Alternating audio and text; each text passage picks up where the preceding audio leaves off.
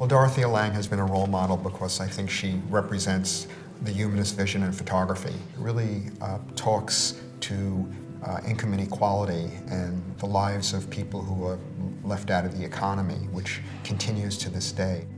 Social issues have affected my work because it's something that I've been doing for almost 50 years. And in the way that Dorothea Lange was interested in her era, I'm interested in my era. The job that I think that Dorothea Lange set out with her photographs to tell the stories of America is something that didn't end with her.